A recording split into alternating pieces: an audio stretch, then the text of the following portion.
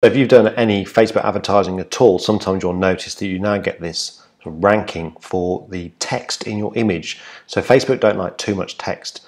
They say it's around 20%, but there's a really easy tool. So before you go through the pain of having your advert rejected, or they start telling you that it's not reaching as many people, you go to this tool. It's facebook.com/ads/tools/text_overlay.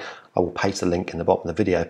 And what you can do is actually upload your pictures to Facebook and it will test it in this tool. So let's drop one in here with far too much text in, just to show you how it works. So it's saying there, text high, your ad may not run. Now I've modified this one. I've made the text a lot smaller. Facebook does its thing. Text is okay, your ad will run normally.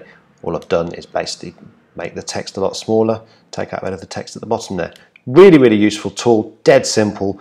Definitely worth doing that on your blog content or any pieces of content you're going to put out that you may want to sponsor in the future. Because if you go to sponsor in the future, we're already doing very well online anyway, but then you go to add money to it, chances are Facebook will not show it to as many people with advertising because of the text in your image. Hope that helps. Cheers.